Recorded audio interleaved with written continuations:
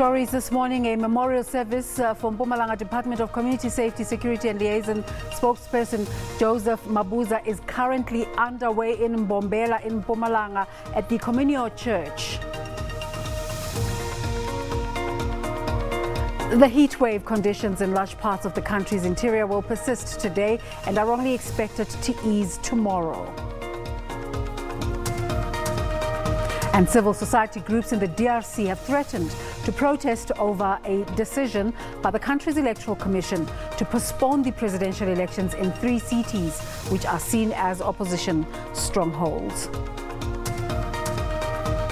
A very good morning once again. My name is Desiree Chauke. You're watching the agenda here on the SABC News channel, and we have in studio Amnesty International SG Kumi Naidoo, who's here to talk to us about a myriad of issues. And welcome once again, Kumi, and thanks for making the time and allowing us to extend this interview. You hit the ground running, already dealing with issues such as the removal of an honor to Aung San Suu Kyi for her indifference in terms of the Rohingya Muslims. Why was that an important issue for you to be one of the ones you're starting with as you start in office? Well, one of the worst human rights violations in the world today that we've seen in the last 5 years has been the atrocities against the Rohingya people in Myanmar, Burma, and the numbers of people that have been murdered, the number of homes destroyed, the active collusion of both government and military in Myanmar has been clear. So we had tried ever since it started to appeal to her. My predecessor went and saw her because she, like Madiba, was one of few people in the world who had this award, globally revered, Ambassador of Conscience Award and so on. And so we appealed behind the scenes meetings and so on. And then when she came out and defended the imprisonment of these 2 Reuters journalists who were sent to prison for 7 years simply for reporting on the issue and for becoming a very strident Amnesty International had to take a stand. We had to withdraw it because, and we were under pressure, to be honest. A lot of people wanted us to do it. It was a significant action. We have John from Uteneg on the line. John, what's on your mind this morning? I would love to know, why is it so difficult for Kumi Naidoo to bring FW de Klerk, he was a murderer, into Amnesty International Amnesty before the court or anything, because we can't go through with these things, and this has got a big effect on us. I would love him to do that. That's the one that I love. John, that's the one on my mind. John, did you say F.W. de Klerk? Yeah, he was a former president of the country. Yeah. There was a lot of atrocities happening and people killed and all those things.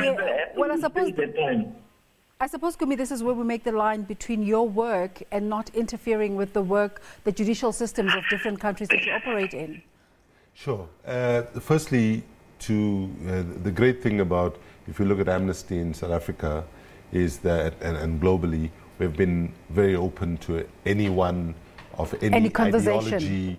The only thing we say is you have to be willing to put your life on the line to defend human rights, irrespective of whether those human rights impact on you or not. Yes. So, we recognize that there are people in the world who do not, are not as passionate about LGBTI rights, but that impacts on people in a fundamental way, and as Amnesty, we're going to defend those. And we say to people, even if you're not passionate about this or that right, we have an obligation to defend rights for people so that one day when your rights are in question, other people will stand up for you. But I suppose John's question brings up the question of, when do you consider the work of Amnesty International as having made an impact? When do we say, okay, this is what we can credit to the activities of Amnesty International, when we see what sort of outcome?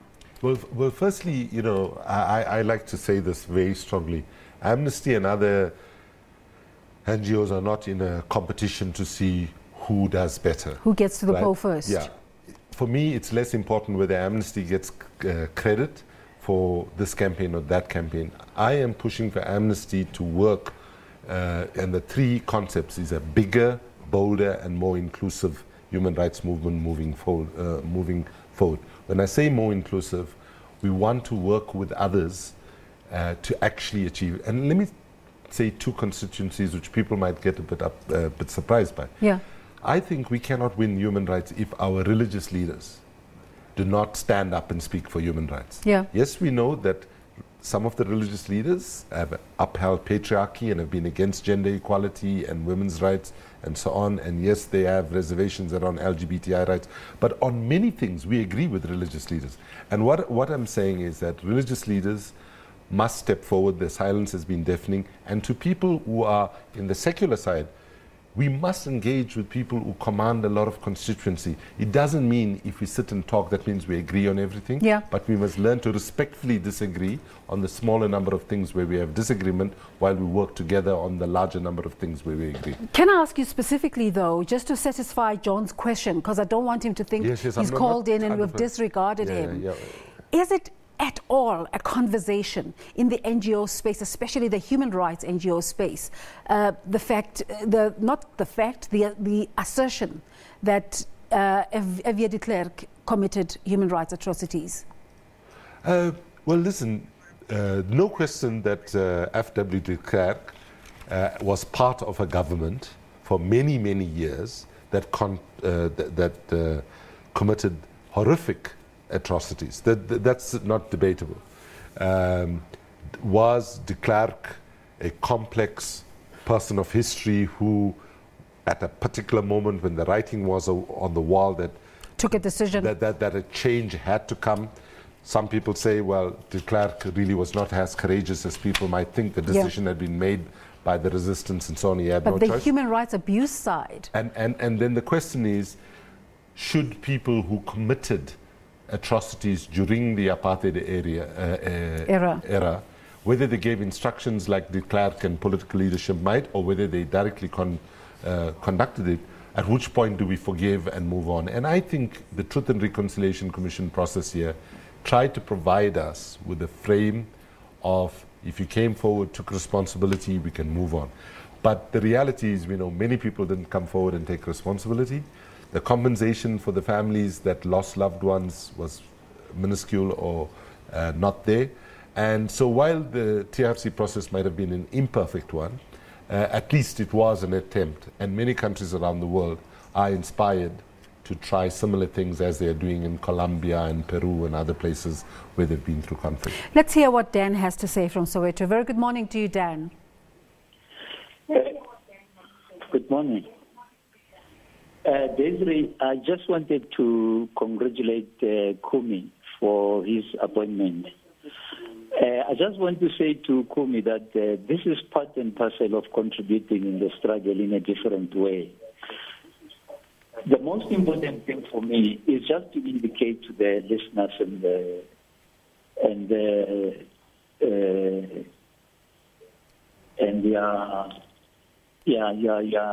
your listeners that with us when we were in Robben Island, we were quite young that time, Kumi, because we had student activists who were arrested in the Transvaal that time, in the Free State, in Cape Province, and also in Natal, before the current dispensation.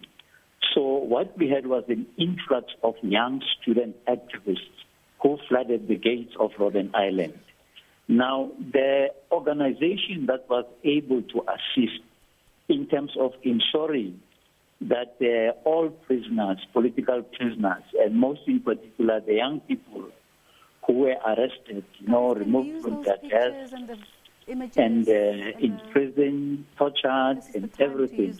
We actually received football kits from Amnesty International. We received books to study from Amnesty International. We received chessboards, and we also received tennis rackets and balls. So to some extent, Amnesty International was able to contribute to the sanity of South African youth who were imprisoned by apartheid. Having said that, Kumi, I also want to flag the very current problem that South African youth are facing, most in particular student activists of Fees Must Fall. You know that there are some of them who have been arrested in prisons, some of them who are facing trial, and some of them who are restricted. Now, as the June 16 Foundation, June 16, 1976 Foundation, I'm actually the deputy chairperson of that foundation. We are going to be trying to approach the authorities in order to give amnesty to the student activists who have been arrested through the Fees Must Fall activities. We wouldn't mind to participate together with Amnesty International Johannesburg region in order to approach the authorities to grant amnesty. I'm not quite sure if you think this is one of the most feasible programs or campaigns that your organization can be able to participate in. Fortunately, June 16 Foundation is a fairly traceable organization. I'm sure you can reach out. I have to ask, is this Dan Monsisi? Was the caller Dan Monsisi? Dan, are you still there? Yes. Ah, hello, my brother. Well, yes, I should say Dan is about 10 years older than me, and as a young activist... Are we counting? No, because as a young activist, I read about Dan and Mati Diseko and all the Soweto resistance leaders of the 76, 77 And he's period. echoing what you were saying, that this is a continuation. I like the idea very much, Dan. I will be in touch via Amnesty International South Africa office and the Southern Africa office. It sounds like a really positive thing for us to work together, and we would like to pursue that. And my brother, it's an honor for me to speak to you, and I appreciate so much you calling in, and know that you helped shape me and many other people's lives by stepping out earlier and showing courageous leadership in your life. Thank you very much. All right, we've lost Dan there, but what a beautiful conversation. And again, like I said, echoing what you said at the beginning, that it's a continuation of the efforts. Yeah, no, listen, I mean, none of us in the old days, when we were going every other weekend to funerals, burying people who were murdered by the regime, we weren't saying that we were fighting simply for us to have the right to go vote every 4 or 5 years and cast a ballot. Absolutely. Our struggle was about decency. It was about whether people have decent work, decent education, decent healthcare, decent housing, and so on. And if we look, you know, at the Freedom Charter that inspired us, you know, it was about, you know, there shall be housing security and comfort. It's amazing for all, that you recognized him, though. I mean, listen, his voice, no, because of course, when the South African Youth Congress was being set up in the 1980s, after everything else had been banned, I was in meetings with Dan, you know, like clandestine meetings nationally. Let's go to George. George is calling from Johannesburg, and I think I want to encourage our viewers, if you're calling in and you represent a certain movement or social awareness, let us know. But George in Johannesburg, what's on your mind this morning? Good morning. I just wanted to ask Mr. Kumi a question related to DRC. Is he aware of what is happening there currently? Because human rights are violated. And is there something or anything they are planning to do to prevent more than what is currently happening in DRC? So thank you very much. The DRC is of major concern, has been not only for Amnesty, but for a range of human rights movements across the continent and the world. I should tell you that I know there's a conversation that is going on as we speak between Africans Rising for Justice, Peace and Dignity and Amnesty International regional headquarters in Nairobi, which focuses on DRC. We have various researchers and so on trying to be on the ground to support folks on the ground. We are deeply concerned about the postponement of the voting in 3 cities that was announced less than 48 hours ago, and they are all, in opposition strongholds. I think people must remind themselves that President Joseph Kabila has been dragging this on. Yeah. This date is another postponement from years back, right? So one message that must come out here is that none of our leaders are indispensable. We need to say to the Kabilas, It takes the a while, Museveni's, even the Paul Kagames of the world, and so on, that you should not be changing constitutions to extend your life in prison. And for the DRC, you know, this is the thing that hurts me the most. Africa is perpetually portrayed as a poor, desperate, bankrupt continent. But let's just be clear. Africa is the richest continent underneath the ground. You name it, we have it, right? And precisely because we are so resource rich, too many of our leaders have made deals with powerful people in rich countries around the world, and they have prioritized their own wealth accumulation against that of the people. So, and the DRC, more so than any country in the world, right, is one of the most wealthiest countries, and that is why there's in how we analyze what's going wrong there, we also need to analyze the culpability of powerful foreign governments that are playing political football because of things like cobalt, which you need to build cell phones, and 50% supply of cobalt or more is in the DRC. At a global level, we have Amnesty International and all those other NGO and activism bodies. Locally, we also have that. Every country has that. Why is it so difficult to lobby governments and to finally have decisions? Why is it taking so long to convince Joseph Kabila that it's time to go? Because far too many of them have far too little competency to do anything else but to capture power and cling to it, because they actually don't. Listen, the only profession in the world where you don't need any qualifications is to be a politician. Just need to put your hand up.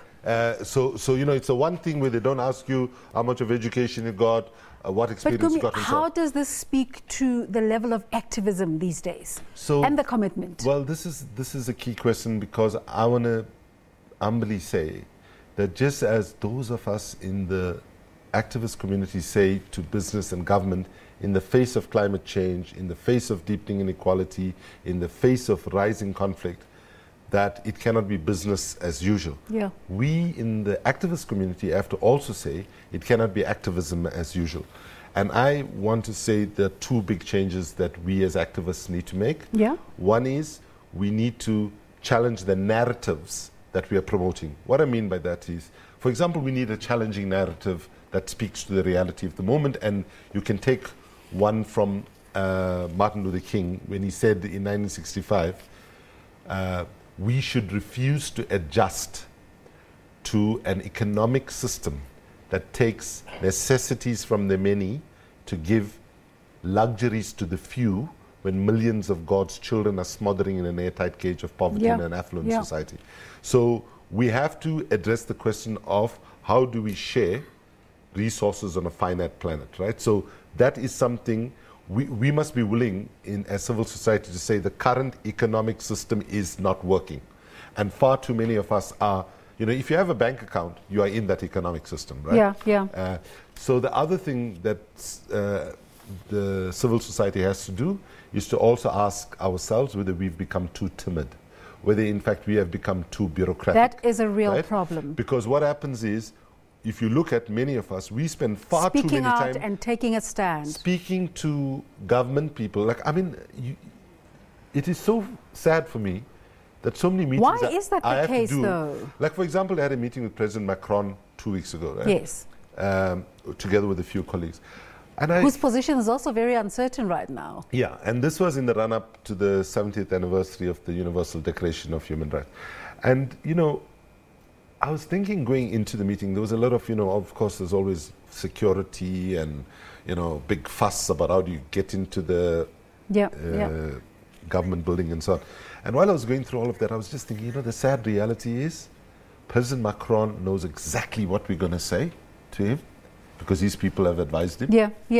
And we know exactly how he's going to respond. So you can't bring up issues. We also know roughly how he's going to respond because we also have the analysis and the intelligence. So we have to recognize that what Albert Einstein said many years ago, when he said the definition of insanity is doing the same thing over and over again and expecting to get different results. In the context, if we don't change, we are basically acknowledging that we are insane. We have to look at new ways of doing things.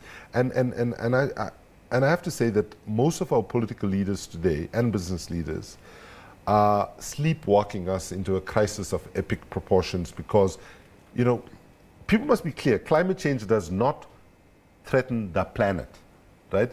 We continue on this way, what will happen? We warm up the planet where we will be gone as humanity, the planet will still be here. The struggle to avert catastrophic climate change is about protecting our children and their children's futures. And at this Christmas period, I say to every parent and every grandparent on our continent and globally, ask yourself the question, have you educated yourself about what climate change means to your children and your grandchildren? And if not, do so and get involved right now, because one day they will turn and say to you, what did you do when the writing was a wall and when it was getting too late? And you don't want to be in a position to say, I did nothing. In fact, I wanted to say at the beginning of the conversation that back home, especially in Chatsworth, they celebrated your success. And now we have Seth on the line from KZN. Seth, what do you want to say?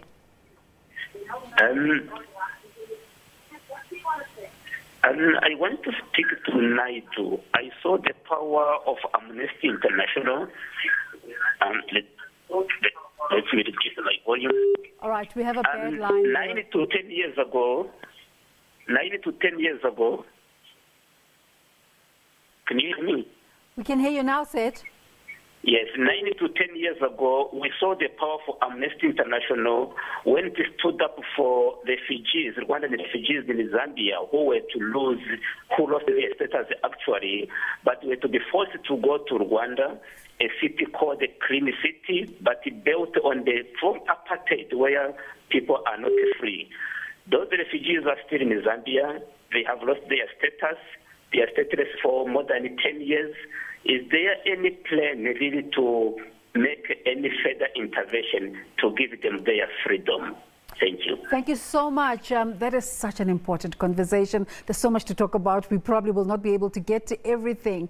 But the refugee conversation is a global one, although he's specifically referring to Zambia. Absolutely. Let me just say that when the current conversation about refugees happens, it's all about migration to Europe and what a big burden it is to the governments in Europe and so on, right? Just to be clear, the African continent hosts significantly more refugees than Europe does. South Africa is an example. South Africa is an example. I was in Kenya 10 days after I started my job in Katumo, 300,000 people and so on. But I can tell you this much. Going to a refugee camp in the island of Lesbos in Greece 2 months ago, I saw levels of suffering and neglect and so on. You would be shocked to know that this is happening on European soil. And let's be clear, the International Refugee Conventions were designed around the time of the Second World War to protect Europeans who were migrating from Nazism and fascism in Europe.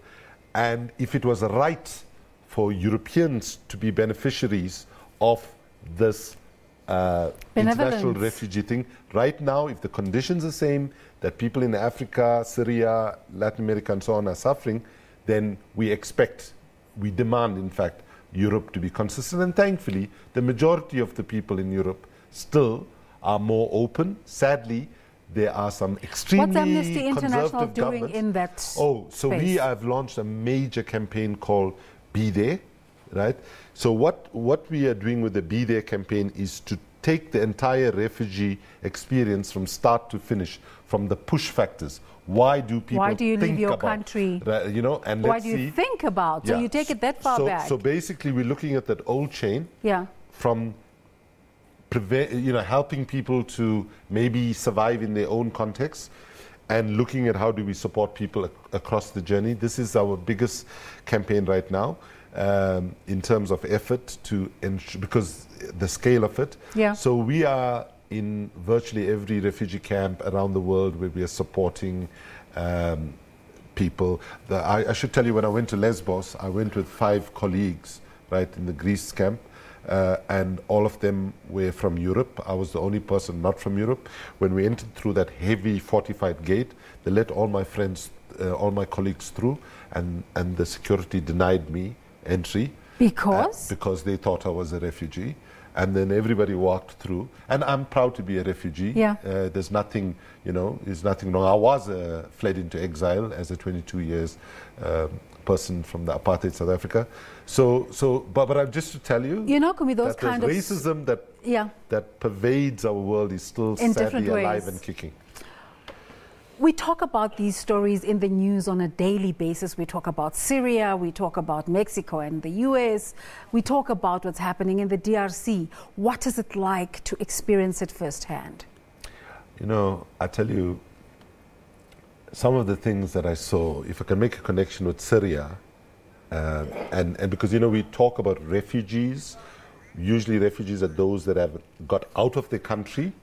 But do you know, in many countries now, we are also dealing with a similar catastrophe called IDPs, which stands for Internally Displaced Peoples. Mm-hmm. So I went with the Amnesty team to Raqqa, Syria, 2.5 months ago. I have to say, I've seen some horrific things in my time. I had never seen the kind of devastation. And the sad reality is that the number of people ISIS killed. Does it strengthen your resolve to fight on, or do you think it's a hopeless situation? That's a good question. It does overall strengthen it. But I would be lying to you if I said to you that you don't break. A little bit. I had a personal tragedy a year ago. My elder sister was suddenly diagnosed with brain cancer and left us within just over a month. Condolences for that. And we're just celebrating commemorating the first anniversary of her passing. And when I was in Raqqa, one of the things that people wanted to show us was the mass graves. And there were 6 bodies that had been recovered that day. Yeah. And these people were working completely stripped of dignity. So little resources, are trying to give as much dignity to these people who were buried in mass graves. And so they open each bag to say, well, see, this is a baby because the skull is so thin, and so on. And when they got to this woman who, because your flesh decomposes in a year, but your air takes longer to decompose. And so they said, see, this we know is a woman, probably this age and so on, and the air was intact. And obviously I had a deep association. When we commissioned this interview, we didn't know it was meant to make us cry. No, but this take a call from Rose. But what I'm saying is people should understand that this is about emotions. That we must not become dehumanized. We must not become dehumanized by suffering. And sadly, during the anti-apartheid period, some of us got dehumanized. Okay, let's take a call from Dloze in the Val. Dloze, what's on your mind this morning? Thanks for holding. Yes. Greetings to you and greetings to Kumi Naidoo. Congratulations to him as well on his election. But I suspect that the greatest challenge that is posed to Kumi Naidoo is the African question, in particular the question of Swaziland and the question of the Western Sahara. I think Amnesty International is the only organization that has a very comprehensive report in terms of the situation in Swaziland and bringing about democracy. One would like to know, in the tenure of Kumi Naidoo as the Secretary General of Amnesty International, are we likely to see anything in terms of or an escalation in terms of the call of democratizing Swaziland, and number 2, in terms of the question of Western Sahara, since it remains the last colony in Africa that is colonized by an African country on top of that? Thank you. Thank you so much for that amazing call. He's speaking about a comprehensive report, and one of the aspects of Amnesty International's work is research, so that there's detail into what you do. Just in answering his question, let's talk about the research you do as well. So part of the reason I went to Raqqa, Syria, even though it's still in a very precarious situation, was to look at how my colleagues do research in very hostile environments. And I was really impressed with the meticulousness, with the GPS. You go and you locate every building and the people that we met with, family members who lost everybody and so on. It was quite traumatic to have those conversations. But research is a very powerful thing that when we sit at the UN or wherever, I was amazed that, like, you know, I'm addressing a meeting at the UN on the death penalty, and 8 governments in the audience, when they speak, they all are quoting Amnesty International research documents, because, you know, so there's your impact. Like, for example, with the Rohingya situation right now in Myanmar, obviously 99% of our criticism has gone against what has happened to the Rohingya people. However, some people get upset with Amnesty because when a small number of the Rohingya activists engaged in activities that also violated human rights, we will bring out a report and say that. Or, for example, with the Palestinian-Israeli conflict, of course, most of the time, most of the atrocities are committed by the Israeli state. But when Hamas does it, we'll criticize Hamas as well. So that's something that we do. With regard to Swaziland, I should just say that, Dlozi, I don't know whether you knew a guy called Jack Govender, who was a relative of mine who lost his life in Swaziland supporting Podemo and so on. I think definitely it has been pathetic how the South African government and SADC as a whole has allowed certain horrific atrocities to continue in places like Swaziland. I hope that Amnesty will contribute to a positive outcome and more human rights and justice for the people of Swaziland. So this position that you're taking up at Amnesty International is also an executive position, which means at some level you'll be bogged down by administration. Do the boring stuff. Yeah. How will you balance out? So far it's staying been relevant and... So right now that's a big challenge because there's so many things that are going on in the world right now. I could be spending, 200% of my time externally. But there is also a 6,000 person organization to run in every continent, in every time zone, and so on. So thankfully I have a great team of people who have been, some new, some have been there for a long time and so on. And the short answer is, how do I balance the two, would be with extreme difficulty. It's not easy to do. Such a short answer. Yeah, it's not easy to do. It's not easy to do. But what I'm doing right now is reviewing the senior management structure of the organization to try to come up with the thing that allows me to fight on the external side as much as I can, but make sure that I'm having... continue to be an activist. And because my brother once said to me, when I was going to Greenpeace and I was so he asked me about a year afterwards, explain to me what your day looks like. And then he said, my God, that sounds bureaucratic. He said, you went to Greenpeace as a activist. To be an administrator. No, he said, you went to Greenpeace as an activist. Please don't come back as a bureaucrat. Yeah. There's a lot of talk about the fourth industrial revolution. How are you incorporating that into the Amnesty of the future? So we don't have a choice but to incorporate it, not just Amnesty of the future, but Amnesty in the present. Absolutely. So at 2 levels. One is operationally, how do we use the new tools of technology, especially social media and so on, to mobilize, inform, organize, and campaign, right? So that's happening at a fantastic level. We've seen it in many countries around the world and so on. But more long-term, and it's with us right now, is what are the implications for artificial intelligence, robotics, and so on. Now, some people presented it only in a positive way, and some people presented it only in a negative way. So what we are doing right now is doing work around artificial intelligence, for example, to try to see what are the good things in it and how can we bank that and protect that. Be able to do advocacy from a distance, for argument's sake. But the problem is, right now, any intelligence agency wants to know every single thing that you did. They can, CIA, MI5, all the big ones, KGB, FSB in Russia and so on. They can figure it out. This is higher grade for me. No, seriously, because... Okay, we're just about to wind up. So we have Ibrahim from Western area. Ibrahim, what do you want to say to Mr. Naidoo? Ibrahim?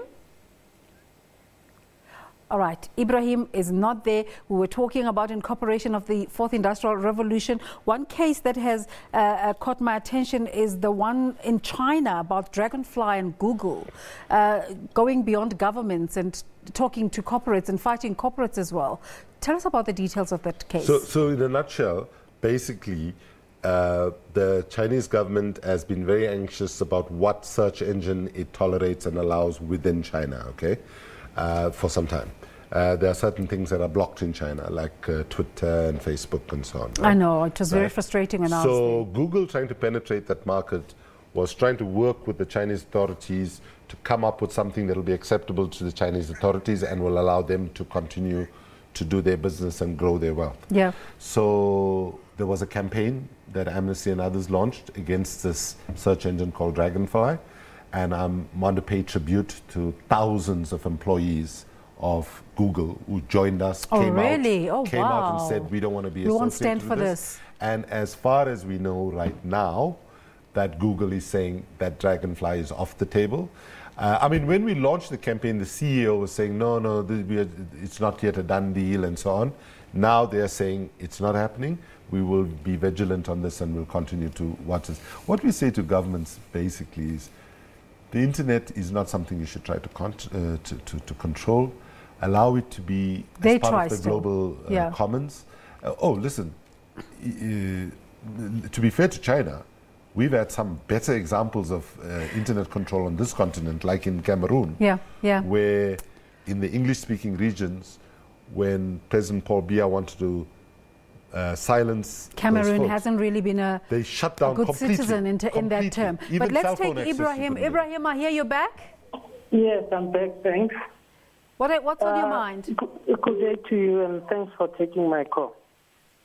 I just want to congratulate Kumi there, and also try and raise an issue. Perhaps maybe they can help us here on this issue.